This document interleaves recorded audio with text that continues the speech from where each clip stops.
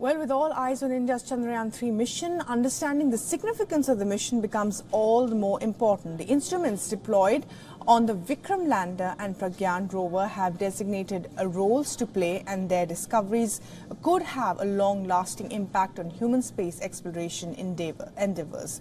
Let's take a look at what is going to happen after Chandrayaan-3's moon descent.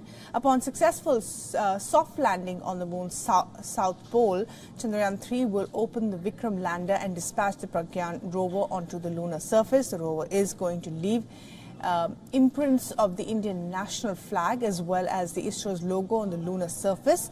Here's what the rover's instruments are going to do. The rover is carrying two kinds of spectrometers to understand the lunar surface's composition. A spectrometer is a scientific instrument which uses different types of light waves to analyze the chemical composition of the substance. In this case, the moon's surface, one is a laser spectrometer and the other is an X-ray spectrometer. Elemental analysis of the lunar soil is expected to serve several purposes. The instruments are going to look for water on the moon's surface. This, as discovery of the water source, is crucial for all future human missions. If the water ice exists in sufficient quantities, it could be a source of drinking water for those exploring the moon. It would help cool their equipment, as well as additionally it could also be broken down to produce hydrogen for fuel and oxygen to breathe, supporting missions to Mars and lunar mining. Next, the spectrometer will also search for metals like aluminium, magnesium, silicon, iron. These metals, which are pivotal for all future on-site construction prospects.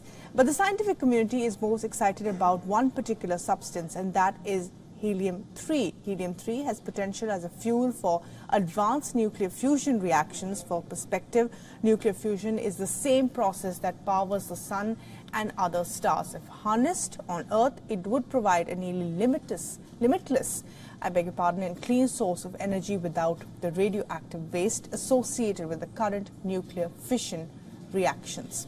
If water is detected along with useful metals at the lunar surface, it will trigger a new race to the moon, and the South Pole will become one of the most viable and desirable places for setting up temporary as well as permanent settlements on the moon. The aspirations of the planet's scientific community continue to ride on ISRO's ambitious mission. If successful, Chandrayaan holds the potential to become an iconic space mission. It will also position India's humble space agency as a force to reckon with among the stars.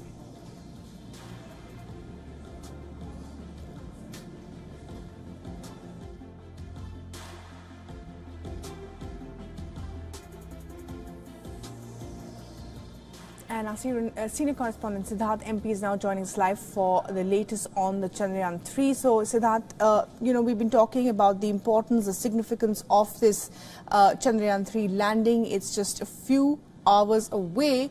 Much anticipation within the scientific community. Tell us more.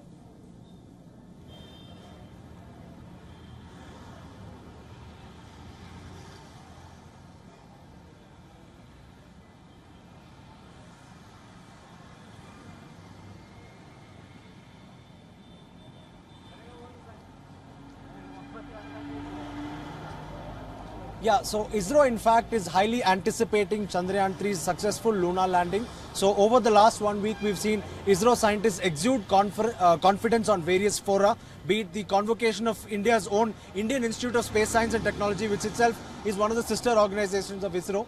That's where one of the center directors of ISRO clearly mentioned that a feather-like soft landing is what ISRO is looking forward to on 23rd August, which is tomorrow. Let's also keep in mind that there's less than 24 hours to go, and tomorrow, perhaps by this time, we'll be celebrating the success of Chandrayaan-3's lunar landing. That's how close we've gotten. A 40-day journey of the spacecraft has almost come to a close. There's just one final lap to go.